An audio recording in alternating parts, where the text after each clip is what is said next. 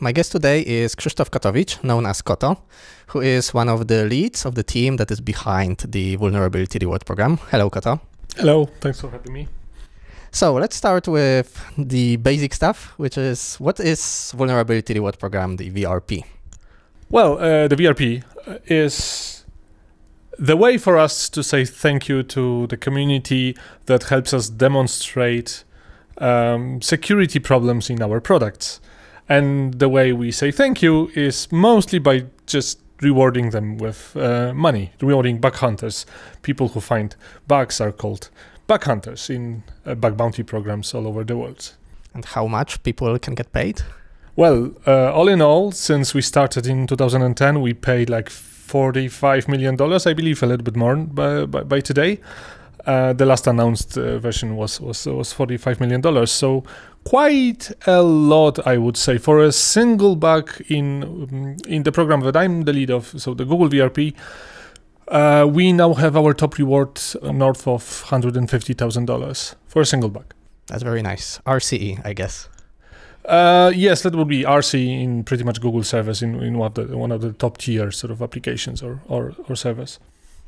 Okay, so you already mentioned that you are the lead of one of the programs. So can you tell a little bit about the scope of the VRPs? Well, we have 4 groups of vulnerability reward programs at Google. One of them, the one that I kind of represent, is Google VRP. So it mostly covers web programs or web-based applications, Google Cloud Platform, so workspace. Then we have a second group, which is Chrome VRP, and that one covers, well, Chrome, the web browser, also all the other dependencies of Chrome. Then we have Android programs, which cover vulnerabilities in Pixel devices, Nest devices, Fitbit devices, and then we have the open source sort of group of programs which cover, well, first party and third party open source products that Google releases. And we are on the Google for Developers YouTube channel, so many of our viewers might not have experience with looking for security bugs or exploiting them. And do we have something that we can offer to them? Yes, of course. So getting back maybe as a little bit of intro. So our main group of programs reward for submitting pretty much security bugs. So a way to demonstrating that we have a security problem in our software, in our product, in a target, and then we can fix it and reward people reporting it. But for developers, we, for example, have patch reward programs. Patch reward program is something that helps reward people who contribute patches, software patches to security problems or security-related problems in open source products. Not necessarily our first-party Google-owned open source projects, but also something like, I don't know, libjpeg, OpenSSH server, or WordPress, the content management system. So if you know of a security problem in one of those softwares, and they have public bug trackers, obviously, then you can work with the maintainers of said product to patch it, and then report those patches in a form of like, here's a link to a pull request that got merged to us, and get rewarded by that. So you can get paid for, well, improving the security, not just demonstrating the flaw. And would you have some hints for developers or bug hunters in general, how to pick the target? I would advise to take a look at something that you're the most familiar with, if that makes sense. So for example, it might be a product that you use at Google. For example, let's say you have some cloud projects on our cloud platform, then maybe take a look at the security of those. If you're a user of the Android phone, maybe take a look at the Android operating system. Same Chrome OS devices, for example. I, for example, look at Gmail security sometimes, because obviously I do use Gmail, the product. So look at something like this. But also for developers, I think what might be an interesting avenue is taking a look at our open source, we call it OSSVRP, so open source software vulnerability rewards program, which rewards not just for, let's say, security bugs in I don't know, let's say Angular, right?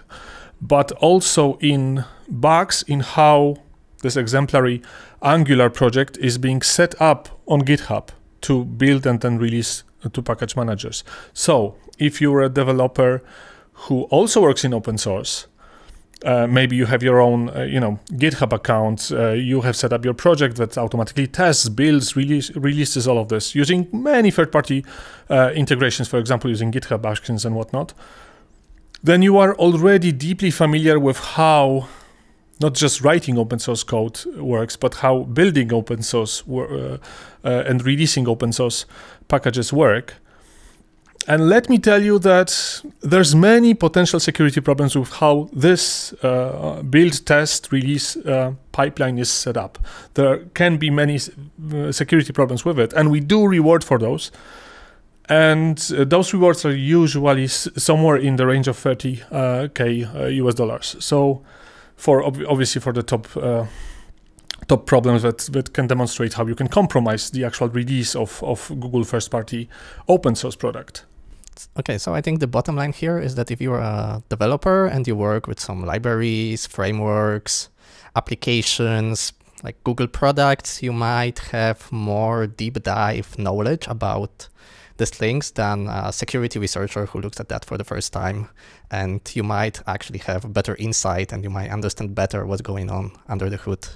For sure. It's very similar to how regular bug reporting works. If you ever reported a regular functional, let's say, bug in, say, open source product or any other product, then it is much more likely that you will file actionable bugs to this product if you are the user, right? And not if you are the first-time user, but if this is something that you work with, I don't know, daily or commonly, or maybe you have some specific skill set or specific insight in the inner workings of a project, then it is very likely that you can help contribute useful bug reports. And in our case, it would be like security bug reports, right? But nothing changes in general. And now let's assume that I'm a bug hunter and I found a bug or I want to submit a patch. And how should I proceed? Go to bughunters.google.com. This is our single website that describes all of those various programs, their respective rules. And obviously there's a submission form that you fill out. And then we get to take a look at the issue, triage it, fix it, most importantly, and reward it as a thank you to you, the submitter. And any final words for our researchers or bug hunters? You only learn by doing, I think. So I would encourage you to start hacking Google products right here, right now. Pick one that you are using the most, or that is based on technologies that you understand and you have some familiarity with, and try finding some bugs. Obviously, go to bughunters.google.com. There's like a learn section which demonstrates a lot of sort of our prior knowledge about the security posture of specific products. But the field is open to everyone. So, thank you very much for the discussion. Yeah, thank you. And did you participate in any Google VRPs, or is there some aspect of the Google VRP that you'd like to hear more about? Please let us know in the comments. And in the meantime, happy hacking. Thank you. Thanks.